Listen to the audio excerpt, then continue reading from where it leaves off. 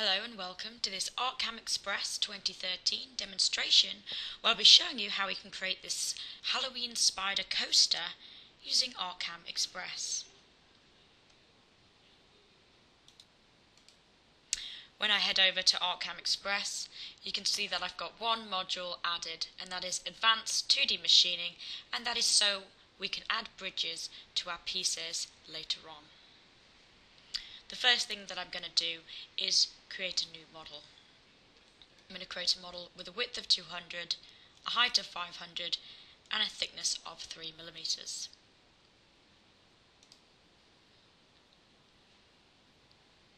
The origin was in the centre of my model, and what I'm going to do first of all is create the base for my spider. So I'm going to create a circle, centre 0, 0 with a radius of 50. And hit create. Now what I need to do is create the notches where the spider legs are going to fit in. So I'm going to create a rectangle. I'm going to do a width of 15 millimeters and a height of 3, seeing as my material is 3 millimeters thick. And then I can say create, close my form down. Then I'm going to shift select my circle and just align to the right there. So I'm just going to zoom in to where my rectangle touches my circle. I'm going to select my rectangle and just nudge it to the right slightly so we can see that they're fully overlapping. Now what I'm going to do is enter node editing mode by hitting N on the keyboard, and then I'm going to remove this right hand vertical span by pressing R on my keyboard whilst hovering over it. Now we need to copy this U shape around my circle. So I'm going to select exit node editing mode, block copy rotate. I'm going to say rotate copy. The centre can be 0, 0, seeing as we created our circle in the centre. And then we can have an incremental step of 30 degrees. And we're going to create 9 objects. So once I've done that, you can see we've copied our rectangle circularly around my model. Now I can select these 2 notches at the front and delete them. So now I have 8 notches for where my legs are going to fit in. Now I need to complete my base by just zooming in and trimming away the unwanted vectors.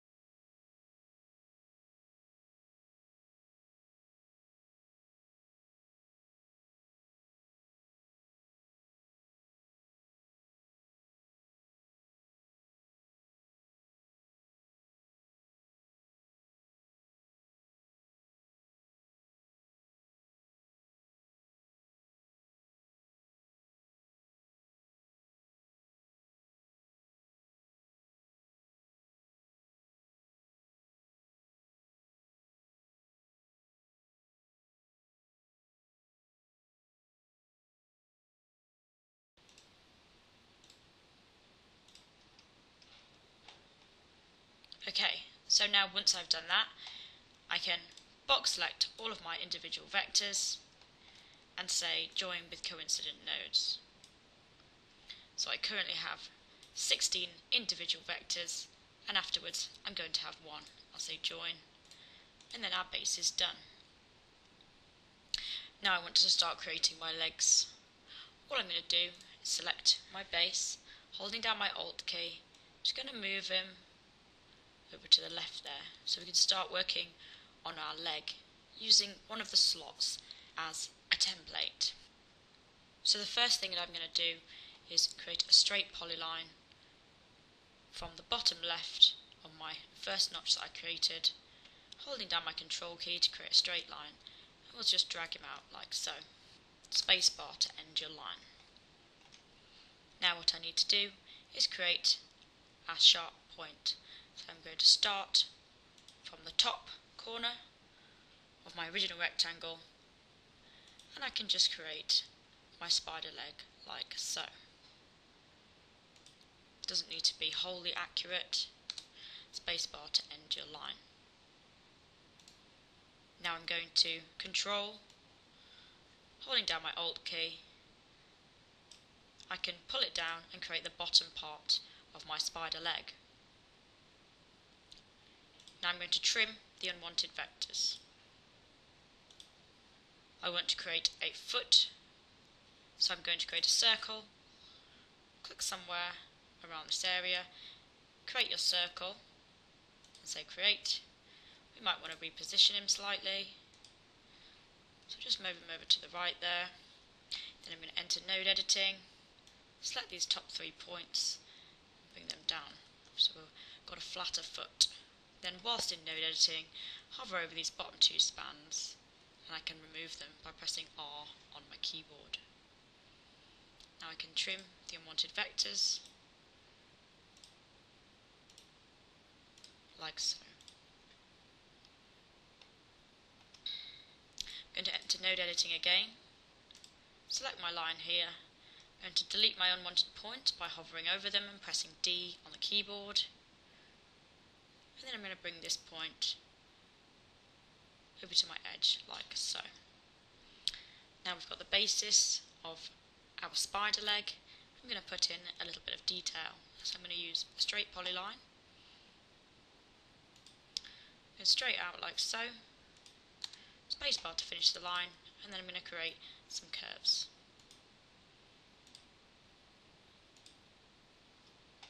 I'm going to do another straight line, this time I'm going to bring it down, spacebar to end your line, and then another curve up to the top here, like so.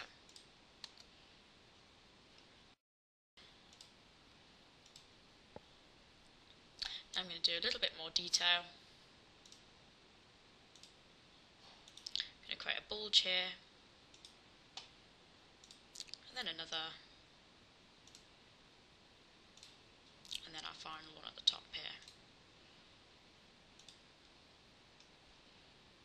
Now what I can do is just delete this guide curve, like so. Now if I just hide this for a moment, you can see we've not quite finished off our lines. I'm just going to move them out of the way completely. I just need to draw a straight line to join these vectors together. Then finally I use the trimming tool and we'll trim that there. The last thing I want to do is just round this top off so we don't have such a sharp point there. I go back to my create arcs. In fact, first of all, I'm going to draw a straight line. It's going to be a guide curve for us. Hold down control, bring that out, say spacebar, create an arc, snap to your key point, snap to your second key point, zoom in, we don't want to overlap, and then we've created our curve like so. Then all we need to do is trim away the unwanted vectors.